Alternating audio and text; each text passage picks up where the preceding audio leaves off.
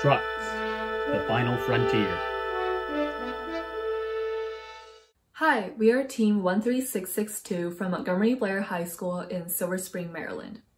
The overarching task of the 2020 M3 Challenge, Keep on Trucking, was to model the integration of electric semi-trucks into the United States fleet of diesel-powered trucks, which make up a large proportion of the country's transportation infrastructure. The first problem asked us to predict what percentage of semis will be electric in 5, 10, and 20 years. In the second part, we created a mathematical model that determines how many charging stations are needed along certain trucking corridors, as well as how many chargers are necessary at each station. In the third and final part of the problem, we consider the economic and environmental effects of switching to electric-powered semi-trucks along the 5 routes. We then rank the routes in order of how soon they should be targeted for transitioning to electric trucking. Sean will now delve into our approach for problem 1. The first problem asked us to model the changing percentage of electric semi-trucks among a company's fleet as they transition from diesel to electric. We approached this model from the perspective of a company with a goal in mind to maximize profits and minimize costs. Therefore, we lay down 2 key assumptions. The first, that a company will avoid buying more trucks unless necessary, as that will incur extra costs. And second, that if a truck needs buying, they will buy only electric trucks as they are more cost-effective than diesel ones. This assumption implies that the total number of trucks on the road doesn't actually change, which allows us to write this differential equation. Since a fleet is made up of diesel and electric trucks, we can rewrite this differential equation in terms of those 2 variables. However, Jesse will now explain why we chose to run a simulation instead of solving this equation analytically or approximately. Our core principle is that when the switch is made, since companies won't want to waste any trucks already owned, they will still only make new truck purchases that they would already be making, but they'll now just buy electric instead. If a truck needed to be replaced, it would be replaced with a new electric truck, but not until then would the purchase be made. Now the problem reduces down to determining the proportion of the fleet that is electric as diesel trucks are gradually taken out of commission and replaced with new electric ones. This problem is starting to sound similar to one that most encounter in an Intro to Calculus course where there's a tank filled with a mixture. Some concentrate is being added and the homogeneous mixture is simultaneously drained out. The question asks what the concentration is at any given time. The key that allows this problem to be solved with methods of single variable calculus is that the liquid leaving is of the same concentration as the mixture as a whole. The problem here is that in order to take a similar approach, where we only need to keep track of the composition of the fleet, we would need to be able to determine how many of each type of truck leave the fleet at any given time based on only the fleet composition. Keep in mind that the number of each type in operation is changing. Each type gets worn out at a different rate, and trucks may change jobs at some point during their lifespan. This was a rather troubling point for us, so we chose instead to simulate the problem down on the level of individual trucks. Going back to our equation, D and E only change when a diesel truck in the fleet breaks down and is replaced with an electric truck. Therefore, we would like to find the lifespan of a diesel truck to see how often it gets replaced. Just like how a car's lifespan is measured in mileage, we choose to measure a truck's lifespan in mileage as well. Given the proportion of a certain type of truck within a fleet, and its annual mileage, along with the average lifespan of a diesel truck, we can construct an equation to solve for the average lifespan of a diesel truck in miles. The summary sheet provided also introduces us to what we call phasing, where older trucks are gradually reassigned to shorter routes to preserve their lifespan. We therefore incorporate this into our formula as well. The necessary research has not yet been performed to allow us to do these calculations for electric trucks, so we decided to go with the largest currently experimentally viable number we could find, which was 1 million miles. Finally, we recognized that a truck could be spontaneously put out of commission for any number of reasons, so we introduce a probability that each truck breaks down every year as a function of its mileage. We set up our fleet according to the provided summary sheet with 5% short haul, 45% regional haul, and 50% long haul.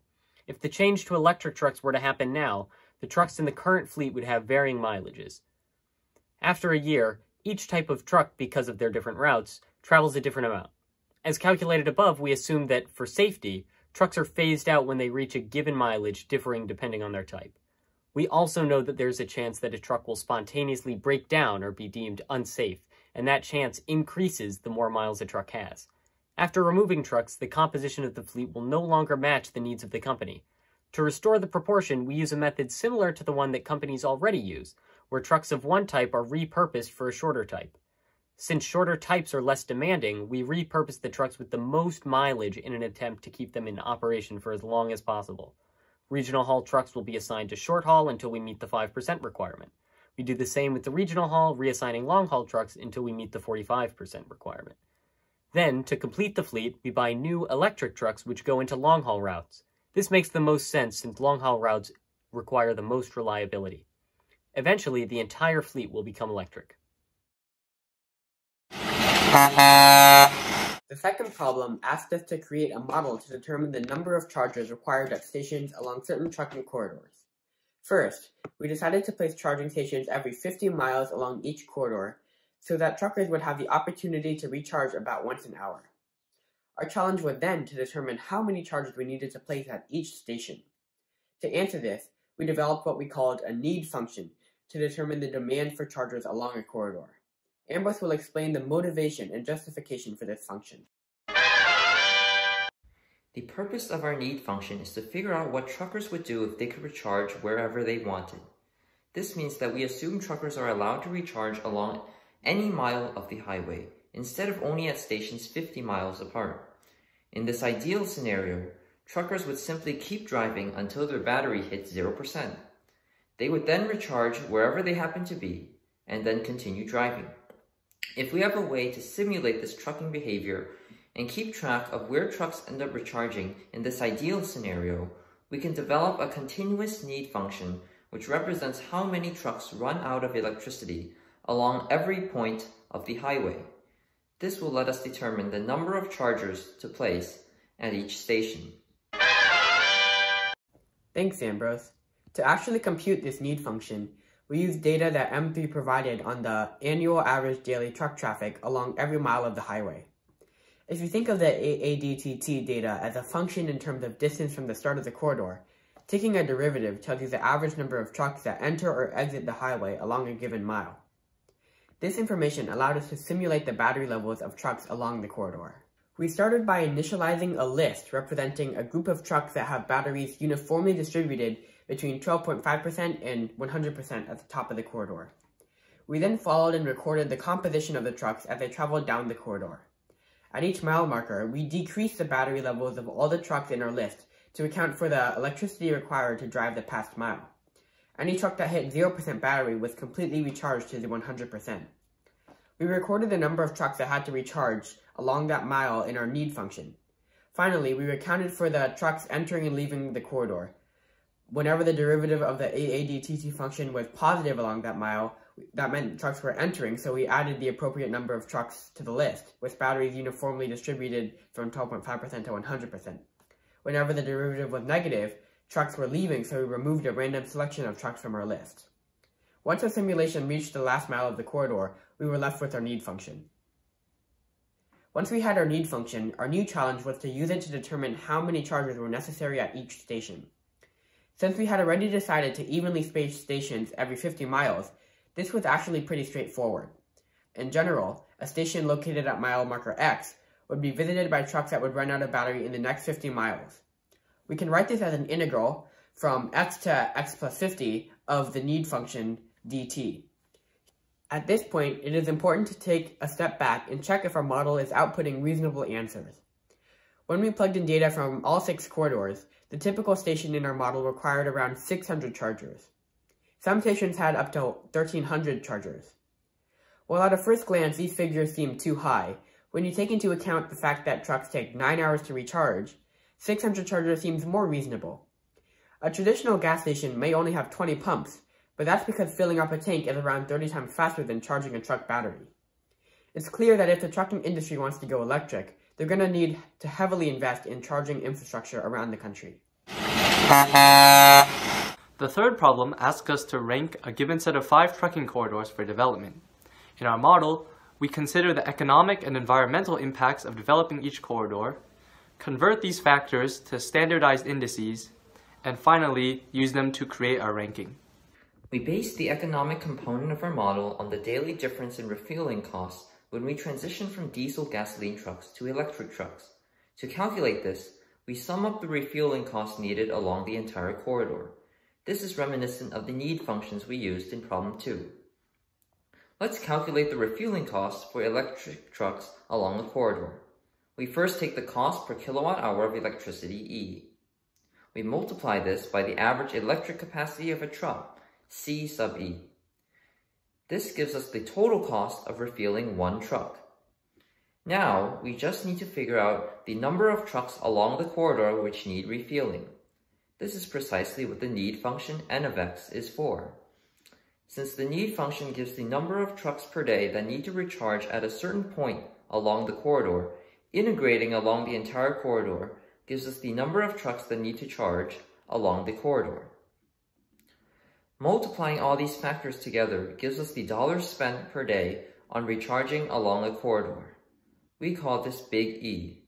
Doing the same with diesel gasoline trucks, we can compute the dollars spent per day on refueling diesel gasoline trucks along the corridor. We call this big G. Finally, we can find the cost reduction by transitioning to electric trucks delta F by computing big G minus big E.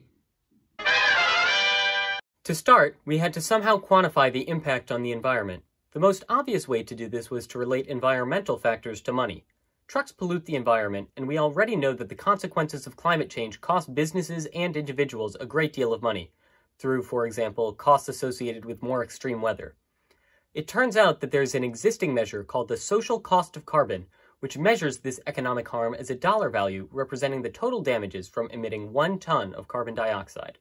With this metric, all we need to do is determine the emissions of each corridor. It is industry standard to calculate emissions based on the total distance traveled. To get the total distance traveled by all trucks in the corridor, we integrate the truck density function along the entire length of the corridor. The other way we were able to quantify environmental impact involved the Air Quality Index, or AQI. Our aim was to determine how much the AQI of each corridor would change after eliminating diesel trucks, by obtaining both a baseline for AQI as well as how much trucks contribute to that value. The key is that AQI can be expressed equivalently in terms of concentrations of different pollutants.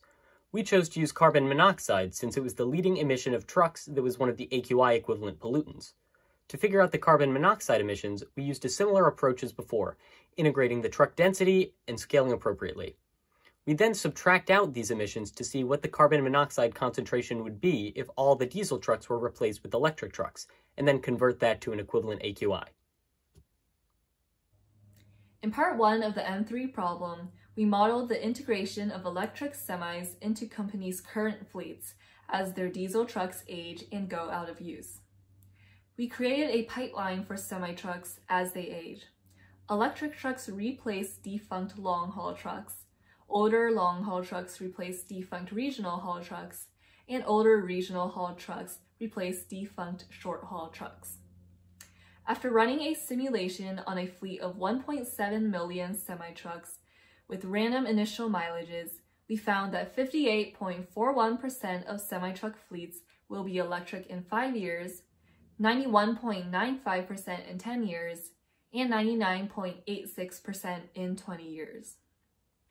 We then modeled the construction of charging infrastructure required by a transition into electric trucking, while also maintaining the current levels of long-haul traffic. We created a need function representing the number of semis that will need to recharge at every mile along a trucking corridor. Our model found that charging stations should be located every 50 miles and should have an average of 600 chargers at each station, although this number can go up to 1,300. Finally, we ranked the 5 corridors provided by the problem statement in the order of when they should be targeted for development into electric trucking routes. After considering both environmental and economic effects, we recommend that the first route to be developed should be the one from New Orleans, Louisiana to San Antonio, Texas. This concludes our video. Thank you for watching.